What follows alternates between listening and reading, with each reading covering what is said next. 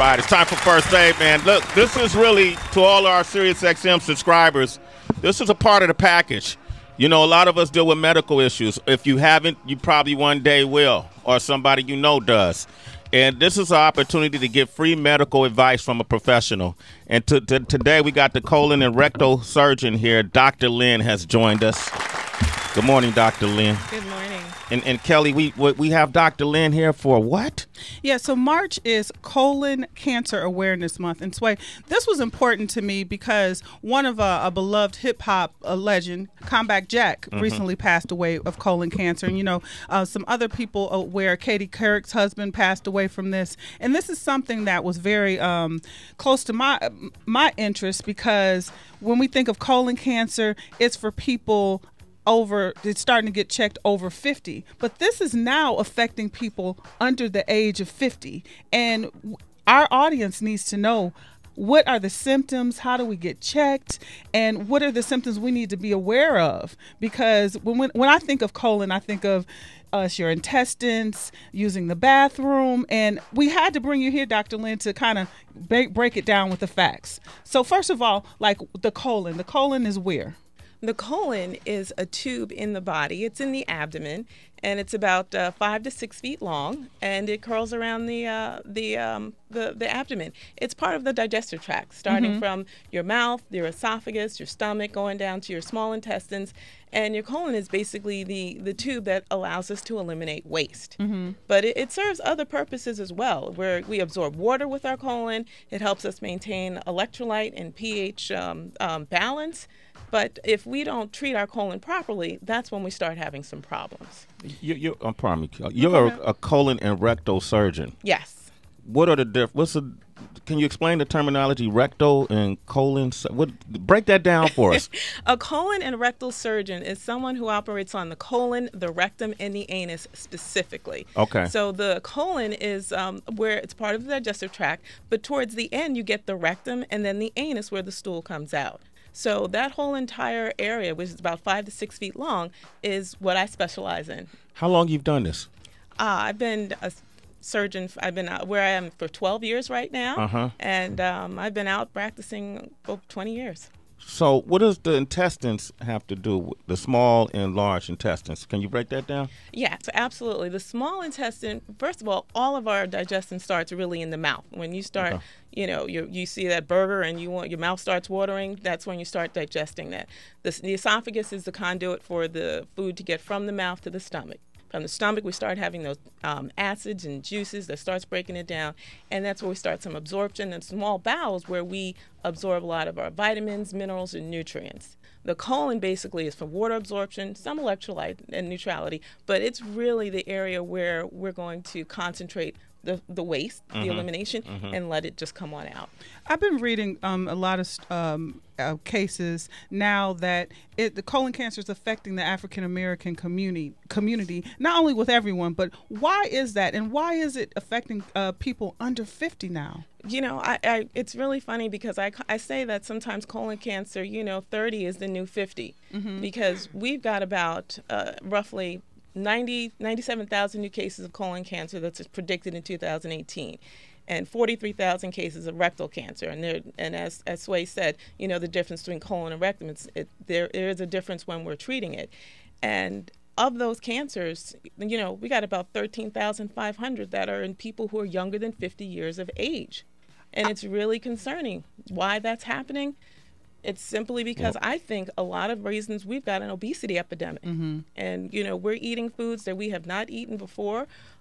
We've got a lot of more antibiotics. We got a lot of more GMOs. We are a sedentary people. We are not getting up. We're not walking out. Everybody's on their smartphones, their computers. Kids aren't running outside playing. They're not riding their bikes, and those things take a toll. I was going to ask you about the foods that we're eating, that we're consuming, and what's being put in the foods. Does that play a significant role? I think there's a lot of studies out there that say it actually does. If you think about it, we're getting a lot more higher fatty foods, more high saturated foods, not a lot of fiber. Yeah. And we're a go society. So it's a lot easier to go to McDonald's and get a Happy Meal or go to a fast food restaurant, pick something up, than actually going home and making something. I found something interesting in the Huffington Post. They were reading about, it was titled, "Get Your Butts to the Doctor to Prevent Colorectal Cancer." And it was saying screening should begin at the age of 50, but at least 1/3 of people 50 or older, an estimated 38 million Americans, are not getting tested. And I'm just, who thinks that? It's like so many tests you have to get, you think, after this age. But now, when I think of that, it's like, are people not using the bathroom and having enough stool? Is it the detox? Like, what are you telling your patients coming in? Well, first of all, the incidence of colon cancer is decreasing, but it's decreasing amongst the 50 and over. We are seeing increases in the 30 and 30, 40-year-olds. So when you're getting screened, the average Caucasian should be screened around at age 50. But for African Americans, Hispanic, Pacific Islanders, we're talking about 45, especially for African Americans, because stage for stage, when we're diagnosed, it's at more advanced stages. So why is that? Let's talk about why that is, and then let's talk about how to get tested. Like, what's that procedure like? Okay, Dr. Lynn is here. We're going to come back and we're going to open up the phone lines. Now, if you're within these age brackets, you should be paying close attention, because a lot of folks think that this can affect you. I'm someone in my 40s, so I need to figure this out. You might have to probe my ass, doctor. I just want to. I might not mind it. All right. 888-742-3345. I'm just saying. He's a colon and rectal surgeon from Queens. She knows her hip hop. She grew up around LL Cool J and Run DMC and, Jam Master Jay. Used to go rest in peace. Went to MC Shan, Roxanne Shante. Got the new movie on Netflix.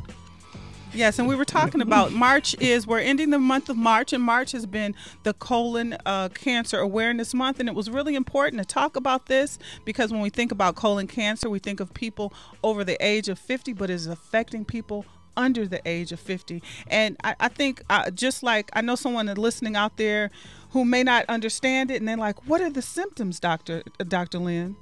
A lot of people think about these symptoms and they just brush them off. If you notice that you're having a change in your bowel habits, if you're not going as much as you normally go, if the size is different, the color is different, people are like, I don't look at my stool. Turn around and look at your stool.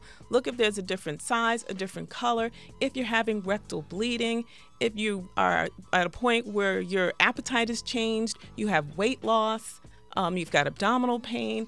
And the problem is a lot of these symptoms, when you get them, the disease is already far advanced. Wow. When you say size, like what, if it's smaller, if it's bigger? Like pencil thin stools, because you should really be having a nice bulky size stool. Every time you mention these stools, Tracy goes on alert. Why? You know what, Doc? Because there's a lot of poop shaming that happens, and particularly in the studio, but I won't name any names.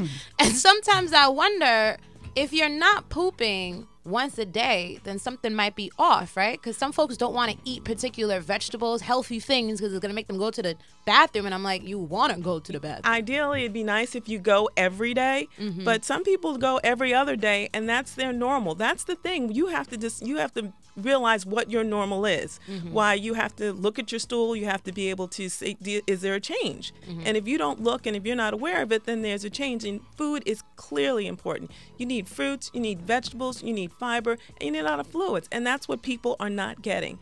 And there's a relationship between obesity, diet, and exercise, they believe, and there's a correlation for the risk of colon cancer. Like clockwork, every single morning. Every single morning, I go to the bathroom at the same time. And he lets us know, too. Yes. Every single morning. And that's good. That's good. That's good poopy. And then exactly. sometimes I'm good poopy. And then sometimes I might get an extra one in at night. And you know what? That's fine, because if you're eating, it takes about 36 hours for the food that you eat to come through you. So if it's sitting there for 2 or 3 days, you're constipated.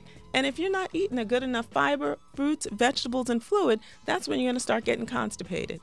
And that's going to be uncomfortable. I was told when it floats, that means you're getting the fat out of your body. Is that true? Yes. You want a nice size stool that's going to just dive right in like a scuba diver. So And you want a good dark brown consistency. Now, also, the color of your stool is going to change depending upon what you eat, because I've had patients come and they've had a ton of leafy green vegetables and their stool's green and they're a little concerned. It really depends on what you're going to eat. If you eat a lot of beets, a lot of cranberries, you may see a little bit of redness in your stool as well, too. But if there's ever a question, you just need to find your doctor. All right, we're going to go to the phone lines, and this is a serious topic, and we're trying to have this conversation as if you're in your living room and you're not in the medical field and you don't necessarily understand the terminology. And we got Tracy on the line from Tennessee. Good morning, Tracy. Great name. Good morning, you guys. Good morning. So how you doing this morning, Tracy? I'm good. It's raining. Yeah, it is raining, but you woke up breathing, Tracy. Come on. Rain is necessary for growth. Yes, tell us your story. What you want to say to Dr. Lynn? Well, I'm 38 now. At the age of 34, I was diagnosed with breast cancer. Wait, can you turn your radio down for me, Tracy? There you go. Okay. Got it. Go ahead. Okay. At the age of 34, I was diagnosed with breast cancer. The symptoms were like off the wall because at the time I was working with a oncologist, a surgeon. Tracy, can you take it off speaker, please? Yeah, Tracy, we can't hear you. Take it off speaker because I was trying to understand what you were diagnosed at 34. What type of cancer? I think she said rectal cancer. Rectal cancer. Okay. Okay, there you go. You sound a lot better. Go ahead. Okay, I apologize. I had it on the car phone. All right. At 34, I was diagnosed with rectal cancer. And at the time, I was working with a surgical oncologist, so I knew all the things that were coming in and seeing different things. And I was like, okay, let me check myself because I'm having some of these symptoms. I used to just brush them off.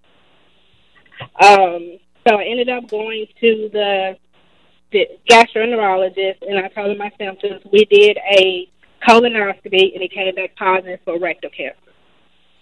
So, had a lower anterior resection done.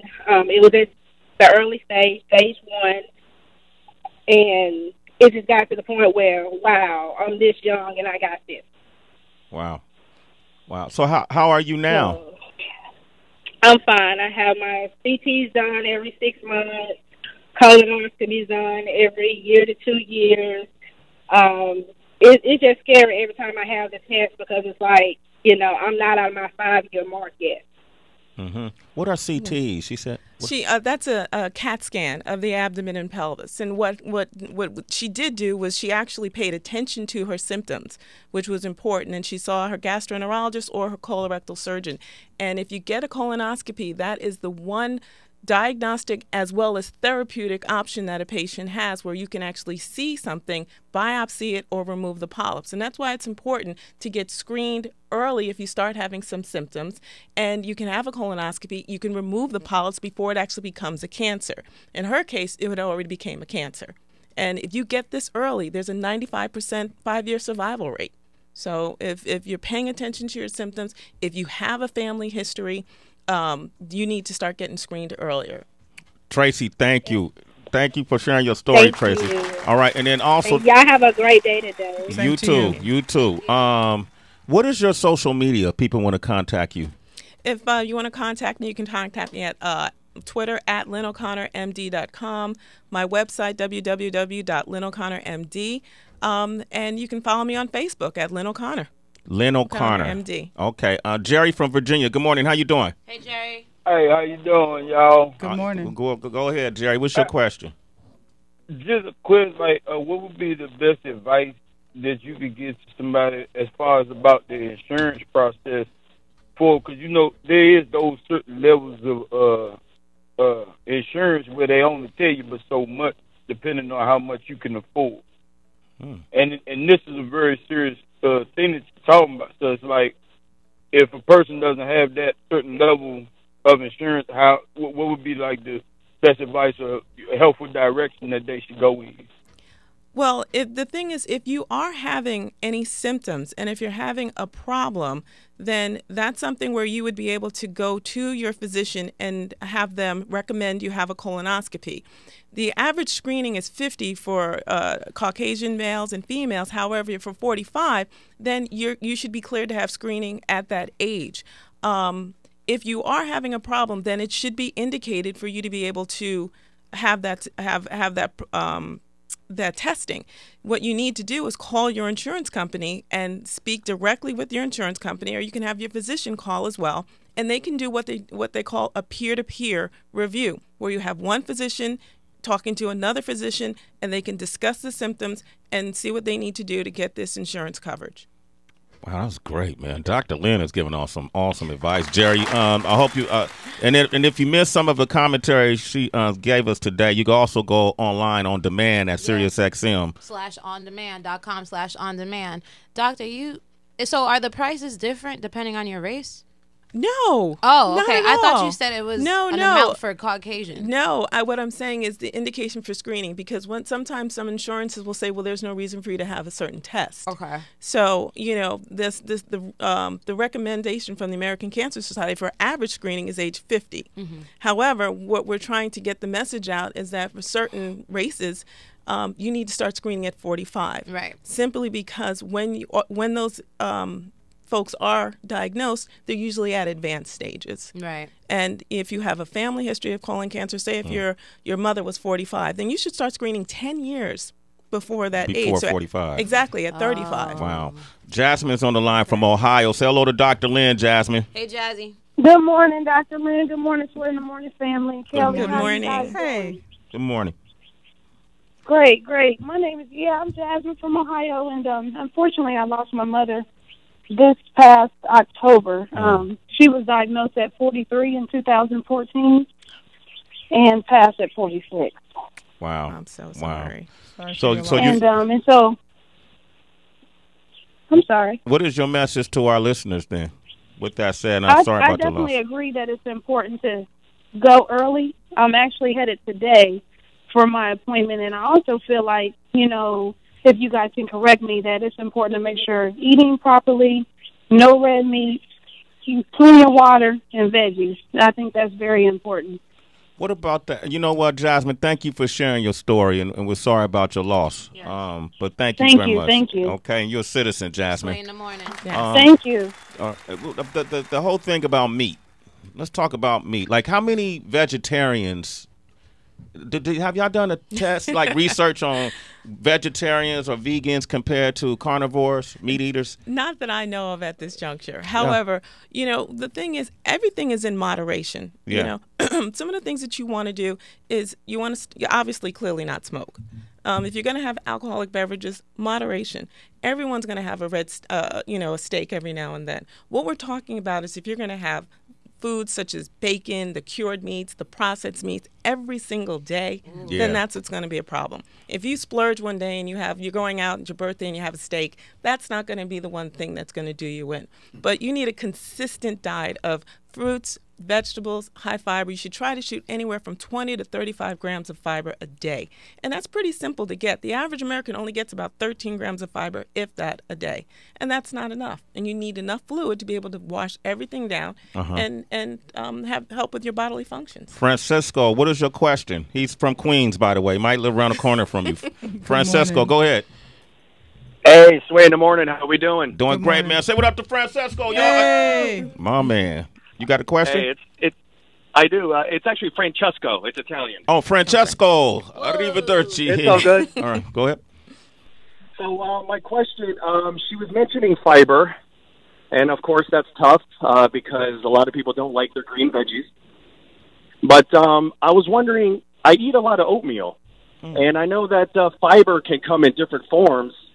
I was wondering if there's a difference really between like the oatmeal and green veggies. Like, can I just eat bowls of oatmeal and be okay, or how does that work when it comes to something like that? That's a great question. Oatmeal has 3 grams of fiber. So you are on your way, but you need at least 20 to 35 grams a day. Fiber. Damn. And it's not that hard to get because there's 2 types of fiber. There's the insoluble fiber and there's the soluble fiber. So when you're thinking about insoluble fiber, think about things that don't absorb water, such as the green leafy vegetables, the cauliflower. And then you can think about soluble fibers such as your oatmeal, foods that do absorb water. And most of our foods really have a combination of them, because if you look at an apple, the skin of the apple is insoluble, and the skin of and the flesh of the apple is soluble, meaning that you have both types of food that absorb and don't absorb water. That's important so you can have a softer but bulkier stool that comes through.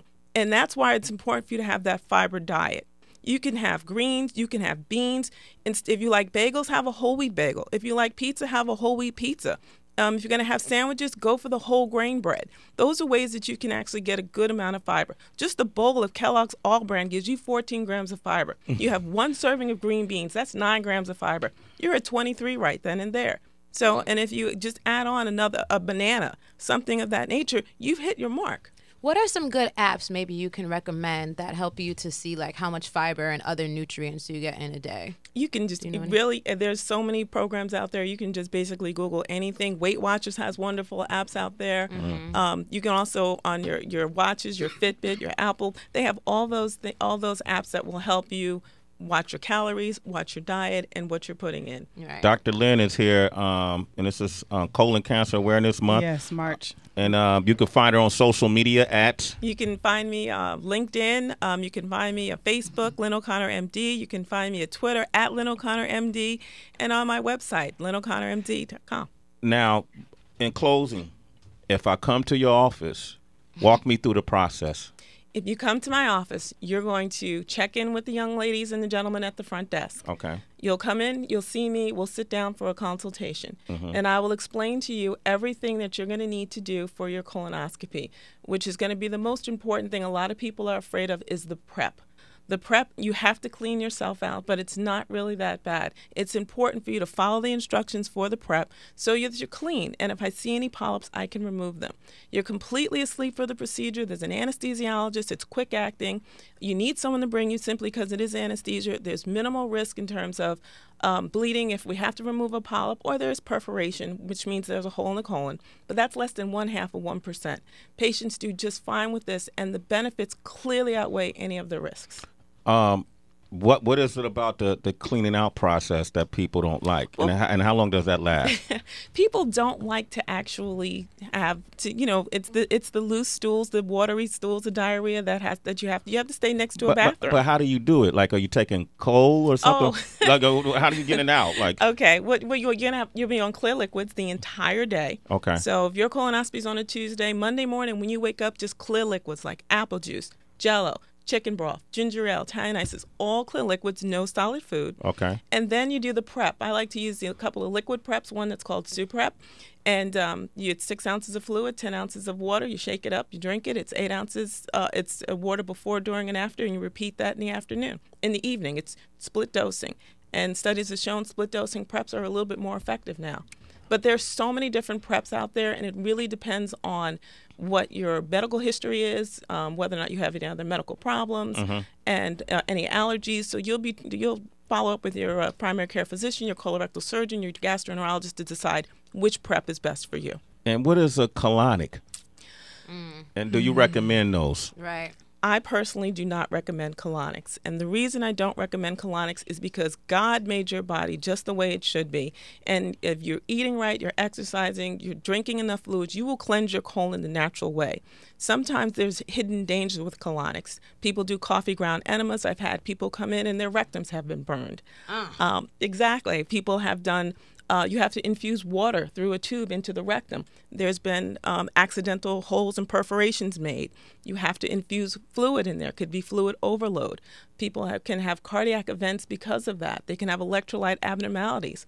And the colon has natural bacteria. There's good bacteria and bad bacteria, and they live together in equal amounts. Okay. If you have a colonic, you can disrupt that equilibrium, and then patients can have some significant problems, such as diseases from that. Dr. Lynn, you are the bomb, man. Well, Sway, you know, Dr. Lynn, you are the bomb because I looked on your bio and you're one of my sorors from Alpha Kappa Alpha Sorority Incorporated. So, you know, we bring quality stuff up here. Don't look that way, Sway. Was this that gang talk again? Absolutely. Okay. But I was pleasant. I've really learned a lot. I hope everyone who's listening has learned a lot from it. We have to get screening. It's very important. And the good thing is early detection. You can get cured from this. You can live and tell your testimonies for this. Absolutely. And we've heard from people just like Tracy who called. You recognize your symptoms, early detection, early cure. And if you can get screened, you can actually prevent colon cancer because you can get these polyps before they actually turn into a cancer. Right. So, and the one thing I want to make people know is this is a conversation you need to have. You need to speak to your family. You need to speak to your friends. No one likes to talk about this, but you need to know your family history. What did grandma die of? Was it colon cancer? Did my parents have screening? Or do my brothers and sisters have polyps? No one talks, and we need to talk about this. Absolutely. Dr. Lynn, thank you for coming by. So much. Reach out to her, citizens. The conversation doesn't have to stop here. If you hit her up on social media and mention Sway in the Morning, she'll gladly respond to your questions. Once again, you can reach her on social media at? You can reach me. I'm on LinkedIn, Facebook, Twitter at LynnO'ConnorMD.com. Facebook, follow me, Lynn O'Connor MD. And my website, www.LynnO'ConnorMD. And you spell it? I spell it LYNNOCONNOR.